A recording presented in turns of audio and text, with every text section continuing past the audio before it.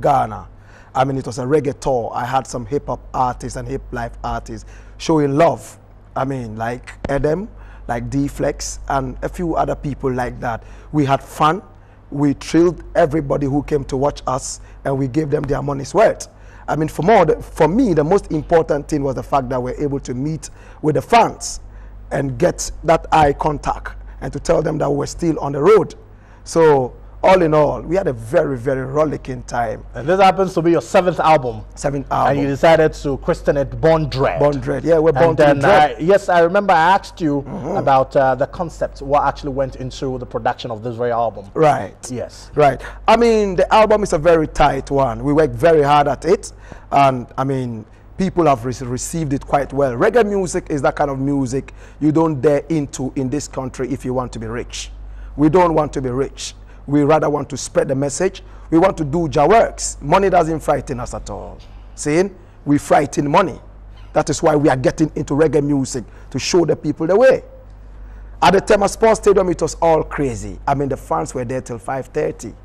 Seeing? Hit after hit, until I ran out of all my rep, and I had to get down the stage. And I remember, I mean, during one of your interviews, I think on another platform, you said that it's free. You can come in with anything. Oh, yes, anything herbal, you know? Yes, anything herbal. I mean, we live natural. See? Yeah, man. Blakk Rasta is a natural man. Can't you see the herbs? I'm able to live and look as fresh as I'm looking now. Saying, Rastafari be the glory. Okay, amen, amen, and amen. All right, so moving away from Born Dread Tour, I heard you on radio, and I don't know, how comfortable are you when people describe you as a controversial figure? Are you okay with that? Well, some people think that's a trademark and some people think it's a brand. For me, I'm doing Jah works. No matter how you describe me. I mean, some people have also described me as a dirty person. Some people have also described me as a person who cannot close his mouth. Wow. You know, I respect everybody's views. I don't fight people for their opinions and views because they are like noses. Everybody has the tiny one there. Wow. I'm irate with that. Wow. Yeah, okay, man. so I heard you on radio, as usual, talking about black sense. Right. And celebrating African achievers. Right. Okay, and then you raised issues with the coat of arms, Ghana's coat of arms. You said that there is nothing Ghana about the coat of arms, and I took pain to print it out. Ladies and gentlemen, this is Ghana's coat of arms, and I brought it here for Blakk Rasta to tell me what exactly he means by there is nothing Ghanaian about the coat of arms. Can you give me some education on that? Well, I will. The coat of arms of any country is supposed to represent the country. That coat of arms does not represent us as a people. I mean, it's very simple. First of all, let us look at who commissioned the so-called coat of arms of Ghana. It was commissioned by the Queen of England, Elizabeth II. And it came into practice or into use on the 4th day of March 1957. That was before independence. So outright, it becomes a colonial legacy. See? And you see, Kwame Nkrumah was so busy. No, it was commissioned by the Queen of England, Elizabeth II. They paid one Amon Korte. But he is Ghanaian, that's my point. That is it. Not all Ghanaians are Ghanaians.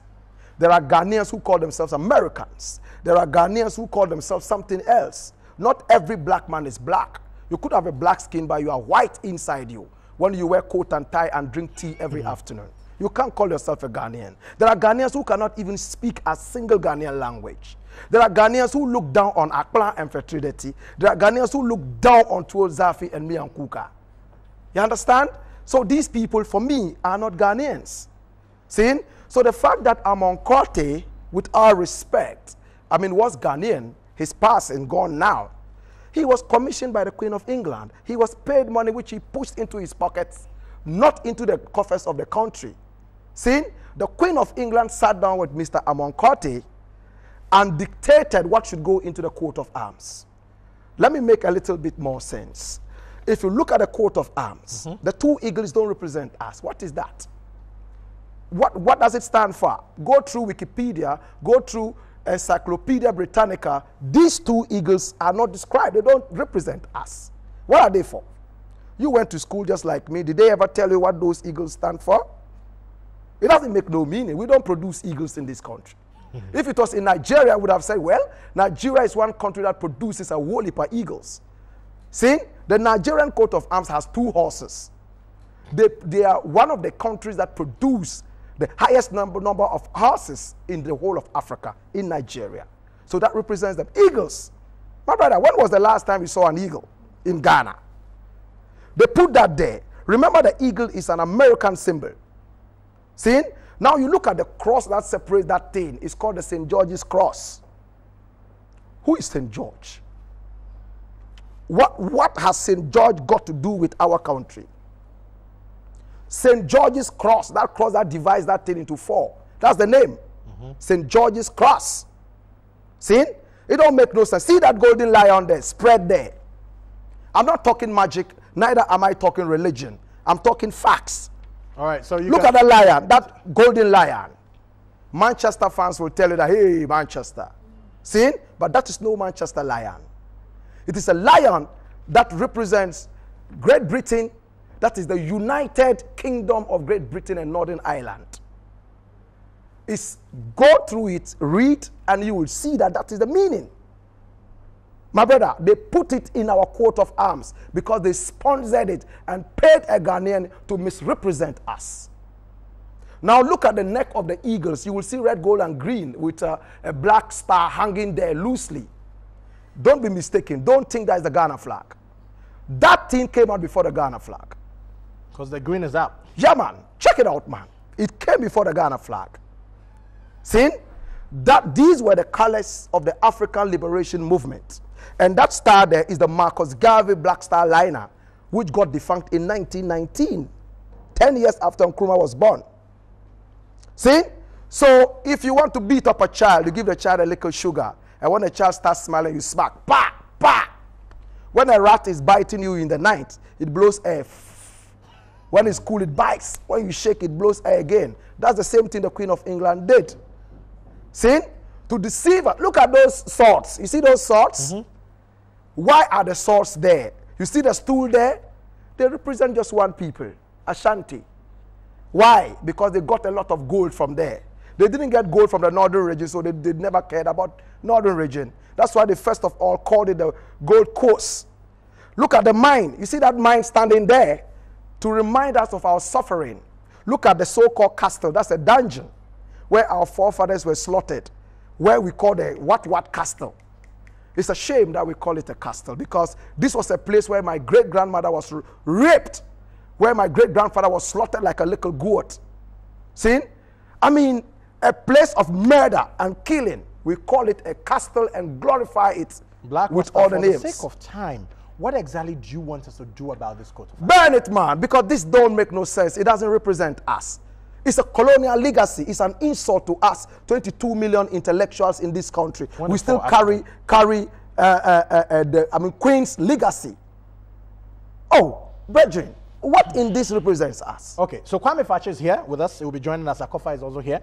I will take their opinion on this, so they should get ready, in case they don't know. Rasta, so we should bend this. Throw it, fling it far away. We should get something better. New artists to something this. better.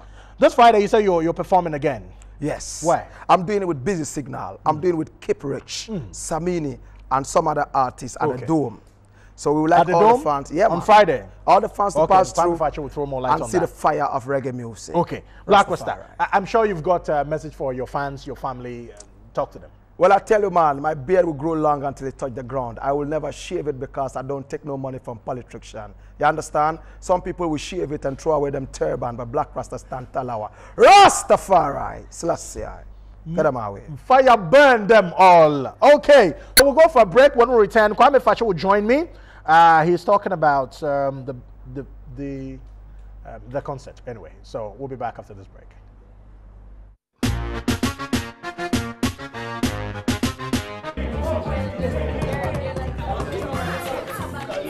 So guys, tell me, why do you think that Vodafone gives more value? Now where's we are somewhere, sir? Look, with Vodafone, you text and talk, sir. You even get tired. Double value, for instance, give you double bonus and 50